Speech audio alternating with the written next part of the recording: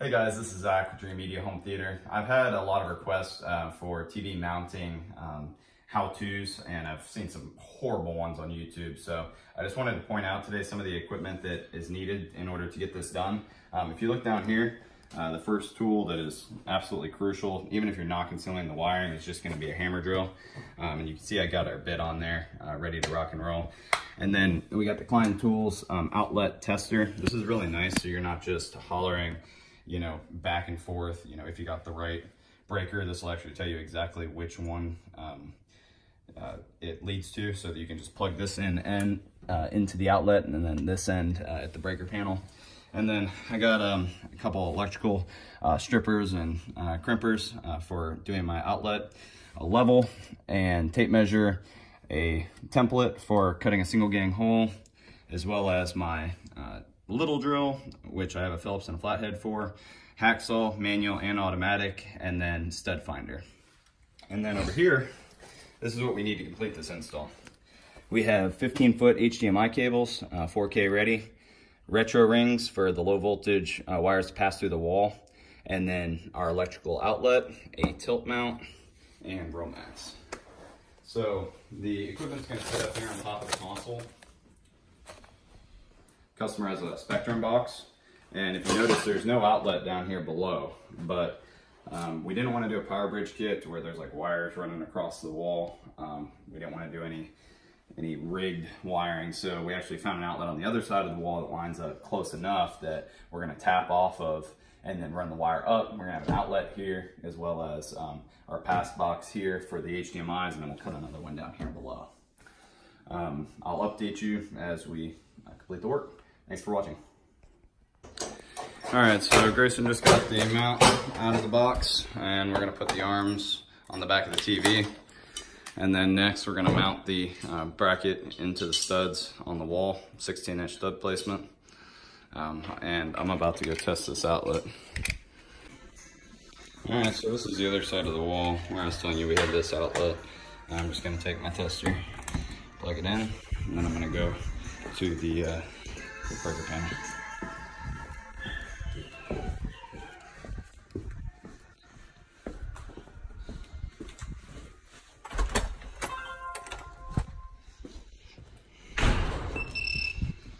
This very inexpensive tool has saved me so much time over the years going back and forth.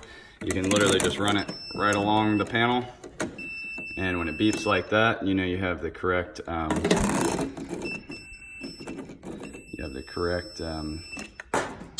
breaker.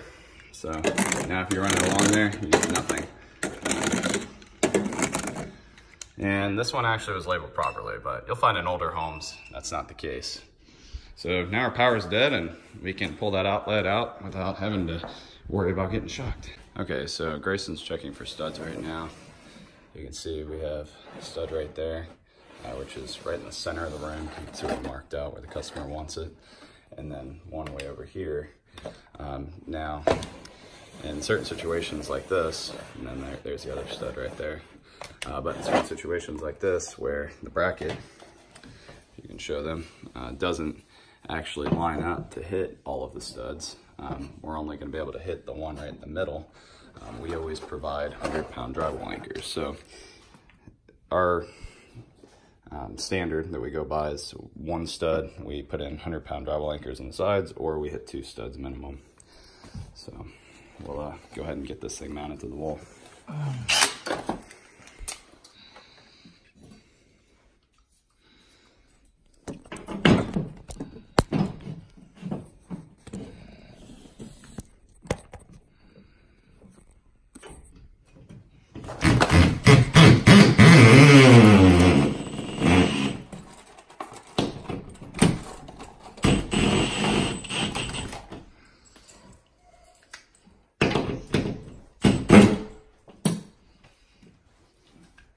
So after you got your first stud in there, or your first lag into your stud, you're going to check for level.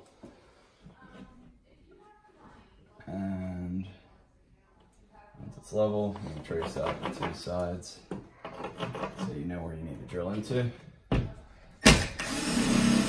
Doesn't hurt to get a little pilot hole started. And then your anchor will go in, which these go in and they actually spread open like that. So it's super secure.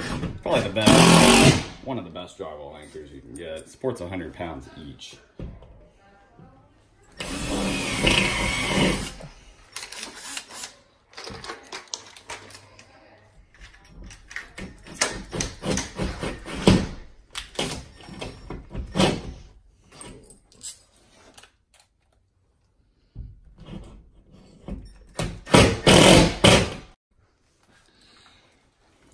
And then we're going to screw in our screws into the drywall anchors.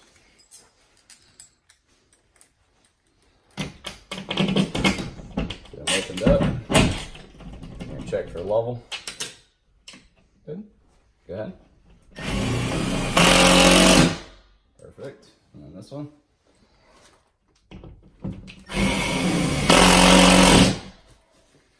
And then make sure to tighten up that lag in the middle.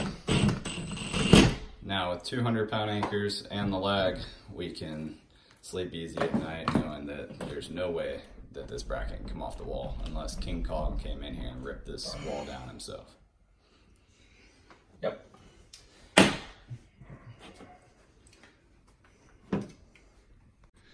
All right, so the next step is going to be installing or cutting our holes up top for our power outlet as well as our low voltage wiring to pass through. So that's 2 single gang holes. You can take your little template, get it marked out. Make sure you don't go too close together because then whenever you cut the sheetrock, sometimes you can break the sheetrock in between. Give yourself at least a couple inches.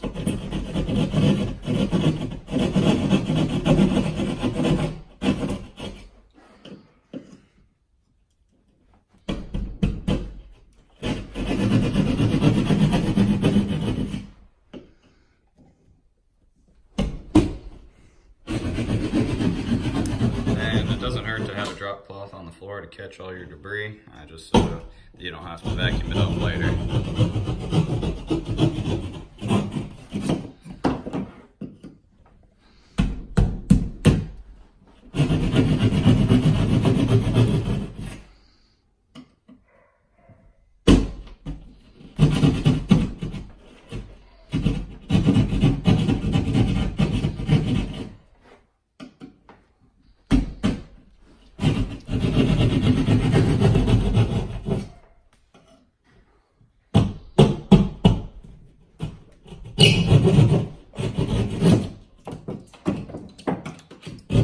Perfect. And then once you got your 2 holes cut, we're going to take our Romax and our 2 HDMIs and run them down through the wall, which you can see I already have the fish rod in there. So we're just gonna grab it out of the wall and then attach our lines.